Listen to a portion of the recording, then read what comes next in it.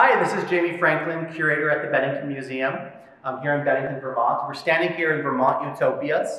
This is an exhibition in which we've invited 25 artists to respond to the simple cue, what is your vision for the future of Vermont? This is both a live in-person exhibition and closed bid auction, as well as an online exhibition. So we encourage you all to come see the exhibition in person if you feel comfortable. We're open from Friday to Monday, 10 to 4. The exhibition will be open through the 28th, but bidding will be live through December 21st.